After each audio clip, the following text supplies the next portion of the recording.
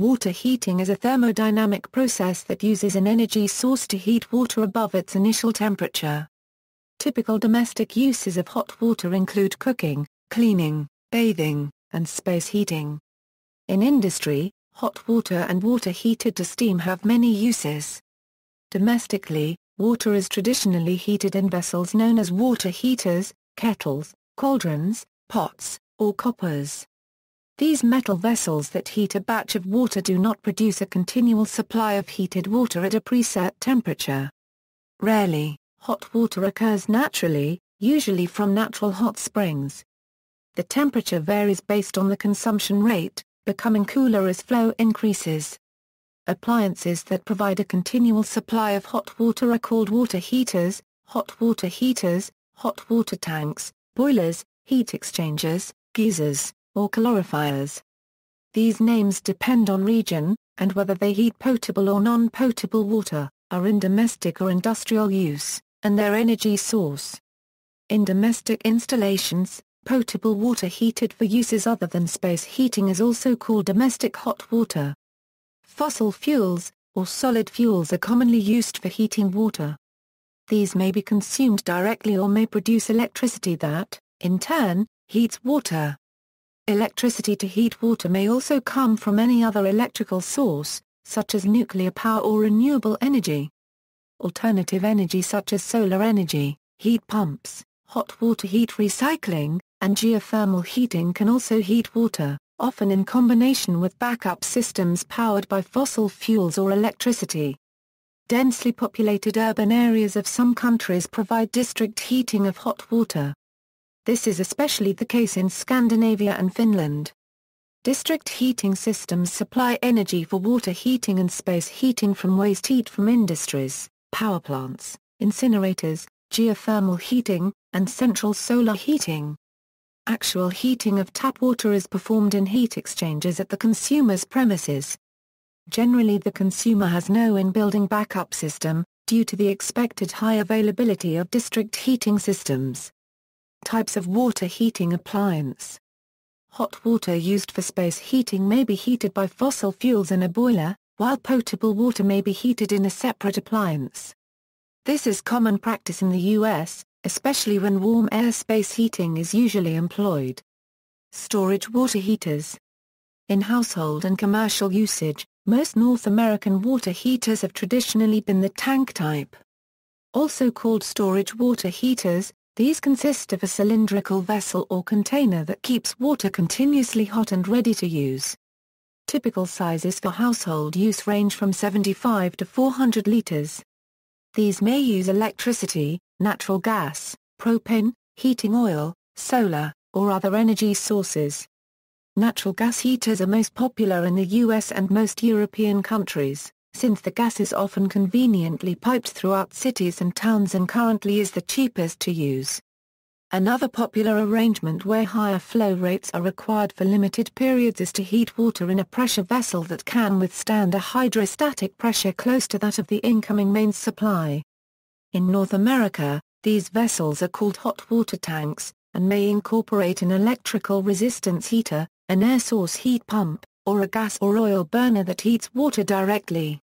Where hot water space heating boilers are installed, DHW cylinders are usually heated indirectly by primary water from the boiler, or by an electric immersion heater. In the UK, these vessels are called unvented cylinders. In the US, when connected to a boiler, they are called indirect fired water heaters. Compared to tankless heaters, storage water heaters have the advantage of using energy at a relatively slow rate, storing the heat for later use. The disadvantage is that over time, the water inside the tank will cool down, causing the heating system to activate to heat the water back up. Additionally, once the tank's supply of hot water has been exhausted, there is a significant delay before hot water is available again. Larger tanks tend to provide hot water with less temperature fluctuation at moderate flow rates. Volume storage water heaters in the United States and New Zealand are typically vertical, cylindrical tanks, usually standing on the floor or on a platform raised a short distance above the floor. Volume storage water heaters in Spain are typically horizontal. In India, they are mainly vertical. In apartments they can be mounted in the ceiling space over laundry utility rooms. In Australia, gas and electric outdoor tank heaters have mainly been used, but solar roof tanks are becoming fashionable. In temperate zone countries, where ambient temperature is seasonally colder, tiny point-of-use electric storage water heaters with capacities ranging from 8 to 32 liters are made for installation in kitchen and bath cabinets or on the wall above a sink. They typically use low-power heating elements, about 1 kilowatt to 1.5 kilowatt, and can provide hot water long enough for hand washing, or, if plumbed into an existing hot water line, until hot water arrives from a remote high-capacity water heater. They may be used when retrofitting a pump and recirculating plumbing in a building is too costly or impractical. Since they maintain water temperature thermostatically, they can only supply a continuous flow of hot water at extremely low flow rates, unlike high-capacity tankless heaters. In tropical countries, like Singapore and India, a storage water heater may vary from 10 L to 35 L. Smaller water heaters are sufficient, as ambient weather temperatures and incoming water temperature are moderate. Tankless heaters. Tankless water heaters also called instantaneous, continuous flow, inline, flash, on demand, or instant on water heaters are gaining in popularity. These high-power water heaters instantly heat water as it flows through the device, and do not retain any water internally except for what is in the heat exchanger coil. Copper heat exchangers are preferred in these units because of their high thermal conductivity and ease of fabrication. Tankless heaters may be installed throughout a household at more than one point of use, far from a central water heater, or larger centralized models may still be used to provide all the hot water requirements for an entire house. The main advantages of tankless water heaters are a plentiful continuous flow of hot water, and potential energy savings under some conditions. Standalone appliances for quickly heating water for DHW are known in North America as tankless or on-demand water heaters. In some places, they're called multipoint heaters, geysers or ascots. In Australia and New Zealand they are called instantaneous hot water units. In Argentina they are called cauldrons. In that country cauldrons use gas instead of electricity. A similar wood-fired appliance was known as the chip heater. A common arrangement where hot water space heating is employed, is for a boiler to also heat potable water, providing a continuous supply of DHW without extra equipment. Appliances that can supply both space heating and DHW are called combination boilers. Though on-demand heaters provide a continuous supply of DHW, the rate they can produce it is limited by the thermodynamics of heating water from the available fuel supplies. Electric shower heads. As the name implies, an electric heating element is incorporated into such shower heads to instantly heat the water as it flows through. These self-heating shower heads are specialized point-of-use tankless water heaters, and are widely used in some countries. Invented in Brazil in the 1930s and used frequently since the 40s, the electric shower is a home appliance often seen in South American countries due to the higher costs with gas distribution. Earlier models were made of chromed copper or brass, which were expensive, but since 1970, units made of injected plastics are popular due to low prices similar to that of a hairdryer. Electric showers have a simple electric system, working like a coffee maker, but with a larger water flow. A flow switch turns on the device when water flows through it. Once the water is stopped, the device turns off automatically. An ordinary electric shower often has 3 heat settings, low, high or cold, to use when a central heater system is available or in hot seasons. Energy usage. The power consumption of electric showers in the maximum heating setting is about 5.5 kilowatt for 120 of E and 7.5 kilowatt for 220 of E. The lower costs with electric showers compared to the higher costs with boilers is due to the time of use. An electric shower uses energy only during the water flow, while a boiler works many times a day to keep a quantity of standing water hot for use throughout the day and night. So electric showers may save energy compared to gas central heaters.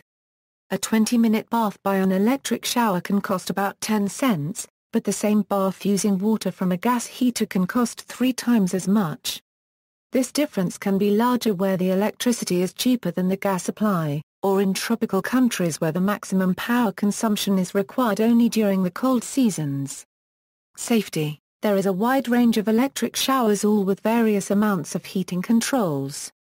The heating element of an electric shower is made from a coil made of nickel or an alloy of nickel and chromium, or can even be made of sheathed heater element, like the ones used in oil heaters, radiators or irons. They provide more safety as there is insulation between the electric parts and the water. Due to electrical safety standards, modern electric showers are made of plastic instead of using metallic casings like in the past. As an electrical appliance that uses more electrical current than a washer or a dryer machine, an electric shower installation requires careful planning, and must be wired directly from the electrical distribution box with its own circuit breaker and ground system. A poorly installed system with old aluminum wires or bad connections may be dangerous, as the wires can overheat. Some changes in electrical distribution utilities were required before widespread use of electric showers could become practical. Electric utility transformers with higher kVA capacity are required due to increase of peak electrical demand. In countries where almost all houses use electric showers like Brazil, an ordinary street transformer per square has 112.5 to 150 kVA of capacity, and buildings must have their own transformers to support the electrical domestic demand without overloads in the electric distribution. Solar water heaters. Increasingly, solar-powered water heaters are being used. Their solar collectors are installed outside dwellings, typically on the roof or walls or nearby, and the potable hot water storage tank is typically a pre-existing or new conventional water heater, or a water heater specifically designed for solar thermal. The most basic solar thermal models are the direct gain type, in which the potable water is directly sent into the collector. Many such systems are said to use integrated collector storage, as direct gain systems typically have storage integrated within the collector. Heating water directly is inherently more efficient than heating it indirectly via heat exchangers, but such systems offer very limited freeze protection, can easily heat water to temperatures unsafe for domestic use, and ICS systems suffer from severe heat loss on cold nights and cold, cloudy days. By contrast, indirect or closed-loop systems do not allow potable water through the panels, but rather pump a heat transfer fluid through the panels. After collecting heat in the panels, the heat transfer fluid flows through a heat exchanger, transferring its heat to the potable hot water. When the panels are cooler than the storage tank or when the storage tank has already reached its maximum temperature, the controller in closed-loop systems will stop the circulation pumps. In a drain-back system, the water drains into a storage tank contained in conditioned or semi-conditioned space, protected from freezing temperatures.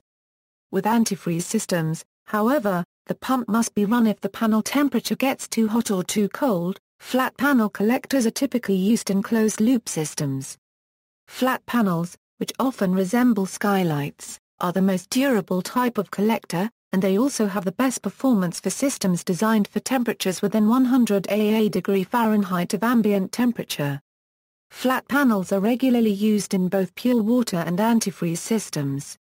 Another type of solar collector is the evacuated tube collector, which are intended for cold climates that do not experience severe hail and/or applications where high temperatures are needed. Placed in a rack, evacuated tube collectors form a row of glass tubes, each containing absorption fins attached to a central heat-conducting rod. The evacuated description refers to the vacuum created in the glass tubes during the manufacturing process, which results in very low heat loss and lets evacuated tube systems achieve extreme temperatures, far in excess of water's boiling point. Geothermal heating. In countries like Iceland and New Zealand, and other volcanic regions, water heating may be done using geothermal heating, rather than combustion. Gravity-fed system. Where a space heating water boiler is employed, the traditional arrangement in the UK is to use boiler-heated water to heat potable water contained in a cylindrical vessel euro, which is supplied from a cold water storage vessel or container, usually in the roof space of the building. This produces a fairly steady supply of DHW with low static pressure head but usually with a good flow. In most other parts of the world, water heating appliances do not use a cold water storage vessel or container, but heat water at pressures close to that of the incoming mains water supply. Point of use versus centralized hot water. A locational design decision may be made between point of use and centralized hot water heaters. Centralized water heaters are more traditional, and are still a good choice for small buildings. For larger buildings with intermittent or occasional hot water use, multiple PLU water heaters may be a better choice, since they can reduce long waits for hot water to arrive from a remote heater. The decision where to locate the water heater, is only partially independent of the decision of a tanked versus tankless water heater, or the choice of energy source for the heat. Other improvements include check valve devices at their inlet and outlet, cycle timers, electronic ignition in the case of fuel-using models, sealed air intake systems in the case of fuel-using models, and pipe insulation. The sealed air intake system types are sometimes called band joist intake units. High-efficiency condensing units can convert up to 98% of the energy in the fuel to heating the water. The exhaust gases of combustion are cooled and are mechanically ventilated either through the roof or through an exterior wall. At high combustion efficiencies, a drain must be supplied to handle the water condensed out of the combustion products, which are primarily carbon dioxide and water vapor. In traditional plumbing in the UK, the space heating boiler is set up to heat a separate hot water cylinder or water heater for potable hot water. Such water heaters are often fitted with an auxiliary electrical immersion heater for use if the boiler is out of action for a time. Heat from the space heating boiler is transferred to the water heater vessel container by means of a heat exchanger, and the boiler operates at a higher temperature than the potable hot water supply. Most potable water heaters in North America are completely separate from the space heating units, due to the popularity of HVAC forced air systems in North America. Residential combustion water heaters manufactured since 2003 in the United States have been redesigned to resist ignition of flammable vapors and incorporate a thermal cutoff switch, per ANSIZ 21.10.1. The first feature attempts to prevent vapors from flammable liquids and gases in the vicinity of the heater from being ignited and thus causing a house fire or explosion. The second feature prevents tank overheating due to unusual combustion conditions. These safety requirements were made based on homeowners storing, or spilling, gasoline or other flammable liquids near their water heaters and causing fires. Since most of the new designs incorporate some type of flame arrestor screen, they require monitoring to make sure they don't become clogged with lint or dust, reducing the availability of air for combustion. If the flame arrestor becomes clogged, the thermal cutoff may act to shut down the heater. A wetback stove, wetback heater, or back boiler, is a simple household secondary water heater using incidental heat. It typically consists of a hot water pipe running behind a fireplace or stove, and has no facility to limit the heating. Modern wetbacks may run the pipe in a more sophisticated design to assist heat exchange. These designs are being forced out by government efficiency regulations that do not count the energy used to heat water as efficiently used. History. Though not very popular in North America, another type of water heater developed in Europe predated the storage model. In London, England, in 1868, a painter named Benjamin Waddy-Morn invented the first instantaneous domestic water heater that didn't use solid fuel. Named the geyser after an Icelandic gushing hot spring, Morn's invention made cold water at the top flow through pipes that were heated by hot gases from a burner at the bottom. Hot water then flowed into a sink or tub. The invention was somewhat dangerous because there was no flue to remove heated gases from the bathroom. A water heater is still sometimes called a geyser in the UK. The terms electric water boiler, electric dispensing pot or electric water urn are also commonly used there. Morn's invention influenced the work of a Norwegian mechanical engineer named Edwin Rood. The first automatic, storage tank-type gas water was invented around 1889 by Rood after he immigrated to Pittsburgh, Pennsylvania. The Rood Manufacturing Company, still in existence today, made many advancements in tank-type and tankless water heater design and operation. Thermodynamics and economics. Water typically enters residences in the U.S. at about 10 degrees Celsius, depending on latitude and season. Hot water temperatures of 49 degrees Celsius are usual for dishwashing, laundry and showering, which requires that the heater raise the water temperature about 30 degrees Celsius if the hot water is mixed with cold water at the point of use. The Uniform Plumbing Code reference shower flow rate is 2.5 US gallons per minute. Sink and dishwasher usages range from 3 US gallons per minute. Natural gas in the US is measured in CCF, which is converted to a standardized heat content unit called the therm, equal to 100,000 British thermal units. A British thermal unit is the energy required to raise 1 pound of water by 1 degree Fahrenheit. A US gallon of water weighs 8.3 pounds. So, to raise a 40-gallon tank of 55 degree Fahrenheit water up to 105 degree Fahrenheit would require 40 8.3 equals 16,600 British thermal units, or approximately 0.166 a CCF, 16,600/100,000, at 100% efficiency. A 40,000 a British thermal unit per hour heater would take 25 minutes to do this, at 100% efficiency.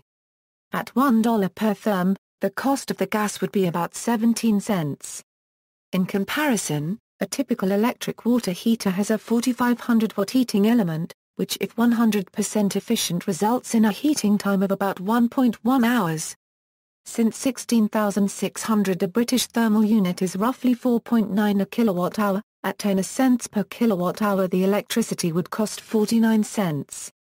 Operating a shower at 2.5 a GPM and 104 degree Fahrenheit is equivalent to operating a 19.8 a kilowatt appliance, ref. W computes 13.2 a kilowatt, but that is for 20 degrees Celsius increase instead of 30. In the UK, domestic electric immersion heaters are usually rated at 3 kilowatts. Energy efficiencies of water heaters in residential use can vary greatly, particularly based on manufacturer and model. However, electric heaters tend to be slightly more efficient with recovery efficiency reaching about 98%. Gas-fired heaters have maximum recovery efficiencies of only about 86%. Overall energy factors can be as low as 80% for electric and 50% for gas systems. Natural gas and propane tank water heaters with energy factors of 62% or greater, as well as electric tank water heaters with energy factors of 93% or greater, are considered high-efficiency units. Energy Star qualified natural gas and propane tank water heaters have energy factors of 67% or higher, which is usually achieved using an automatic flue damper or power venting. Direct electric resistance tank water heaters are not included in the Energy Star program, however, the Energy Star program does include electric heat pump units with energy factors of 200% or higher. Tankless gas water heaters must have an energy factor of 82% or higher for Energy Star qualification. Since electricity production itself today has efficiency levels ranging from only 15% to slightly over 55%, with around 40% typical for thermal power stations, direct resistance electric water heating is typically the least energy efficient option. However, use of a heat pump can make electric water heaters much more energy efficient and lead to a decrease in carbon dioxide emissions, even more so if a renewable source of electricity is used. A tankless water heater operating at those same power levels would be able to supply 1.6 a GPM continuously, raising the temperature by 30 degrees Celsius. The same unit could supply 1.3 a GPM while raising the temperature by 33 degrees Celsius. To handle a full house load of multiple users with a centralized tankless water heater requires 3 to 4 times this power level, somewhat difficult to achieve with natural gas, and difficult to achieve with electricity. Many tankless water heaters can use over 100,000 a British thermal unit per hour during high flow, and so require especially large power supplies. Unfortunately, it takes a great deal of energy to heat water, as one may experience when waiting to boil a gallon of water on a stove. For this reason, tankless on-demand water heaters require a powerful energy source.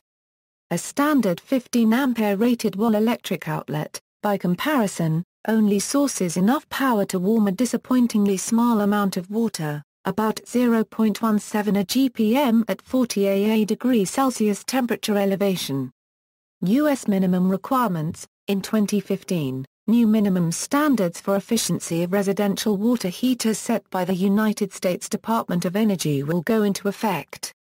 All new gas storage tank water heaters with capacities smaller than 55 U.S. gallons sold in the United States in 2015 or later shall have an energy factor of at least 60%, increased from the current minimum standard of 58% energy factor for 50 U.S. gallon gas units.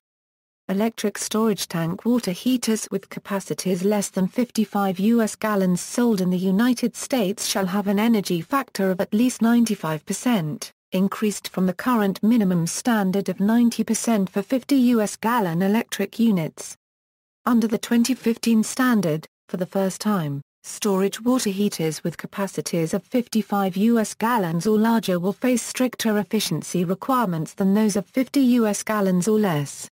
Under the current standard, a typical 75 U.S. gallon gas storage water heater can have an energy factor as low as 53%, while under the 2015 standard, the minimum energy factor for a 75 U.S. gallon gas storage tank water heater will be 74%, which can only be achieved by using condensing technology. An 80 U.S. gallon electric storage tank water heater can have a minimum energy factor of 86% under the current standard, while under the 2015 standard, the minimum energy factor for an 80-gallon electric storage tank water heater will be 97%, which is only possible with heat pump technology. Gas tankless water heaters shall have an energy factor of 82% or greater under the 2015 standards, which corresponds to the current Energy Star standard. Water heater safety, explosion hazard.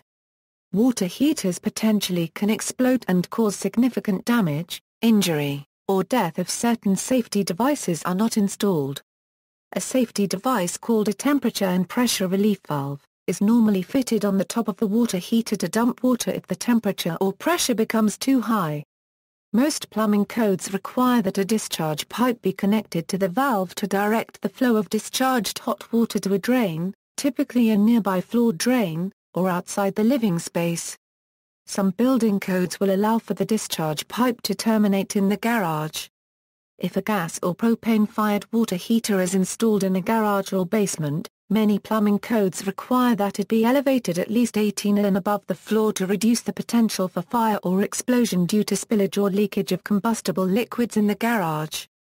Furthermore, certain local codes mandate that tank-type heaters in new and retrofit installations must be secured to an adjacent wall by a strap or anchor to prevent tipping over and breaking the water and gas pipes in the event of an earthquake. For older houses where the water heater is part of the space heating boiler, and plumbing codes allow, some plumbers will install an automatic gas shutoff in addition to a TPR valve. When the device senses that the temperature reaches 99 AA degrees Celsius, it will shut off the gas supply and prevent further heating.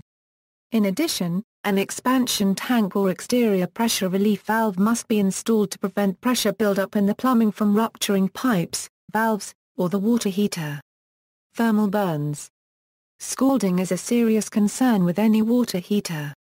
Human skin burns quickly at high temperature, in less than 5 seconds at 60 AA degrees Celsius, but much slower at 53 AA degrees Celsius. It takes a full minute for a second-degree burn. Older people and children often receive serious scalds due to disabilities or slow reaction times. In the United States and elsewhere it is common practice to put a tempering valve on the outlet of the water heater. The result of mixing hot and cold water via a tempering valve is referred to as tempered water. A tempering valve mixes enough cold water with the hot water from the heater to keep the outgoing water temperature fixed at a more moderate temperature, often set to 50 AA degrees Celsius.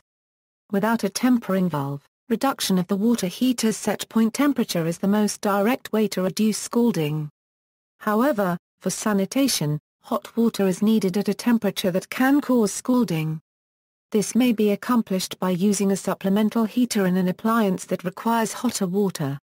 Most residential dishwashing machines, For example, include an internal electric heating element for increasing the water temperature above that provided by a domestic hot water heater.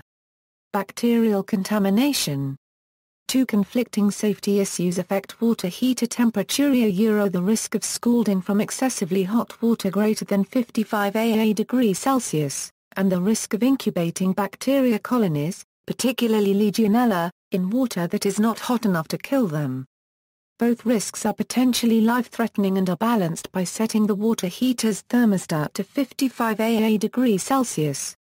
The European Guidelines for Control and Prevention of Travel-Associated Legionella unregistered trademark disease recommend that hot water should be stored at 60 degrees Celsius and distributed such that a temperature of at least 50 degrees Celsius and preferably 55 degrees Celsius is achieved within 1 minute at points of use.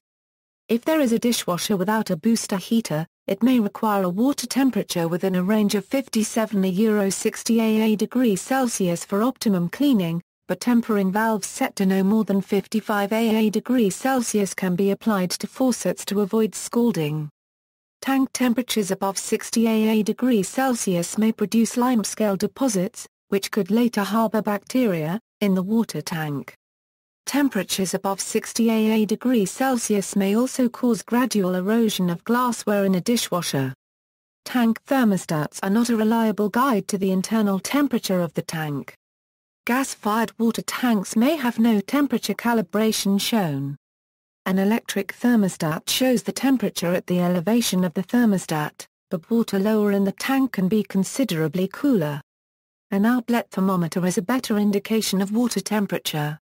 In the renewable energy industry, the conflict between daily thermal Legionella control and high temperatures, which may drop system performance, is subject to heated debate. In a paper seeking a green exemption from normal Legionellosis safety standards, Europe's top CEN Solar Thermal Technical Committee TC 312 asserts that a 50% fall in performance would occur if solar water heating systems were heated to the base daily. However, some solar simulator analysis work using Polysun 5 suggests that an 11% energy penalty is a more likely figure. Whatever the context, both energy efficiency and scalding safety requirements push in the direction of considerably lower water temperatures than the Legionella pasteurization temperature of around 60 degrees Celsius. However, Legionella can be safely and easily controlled with good design and engineering protocols. For instance, raising the temperature of water heaters once a day or even once every few days to 55 degrees Celsius at the coldest part of the water heater for 30 minutes will effectively control Legionella. In all cases and in particular energy-efficient applications, Legionnaire's disease is more often than not the result of engineering design issues that do not take into consideration the impact of stratification or low flow. See also, aquastat. Architectural engineering, condensing boiler, electric water boiler, energy conservation, heat traps, hot water heat recycling, solar hot water, thermal immersion circulator, references. External links, How it works, water heater from Popular Mechanics.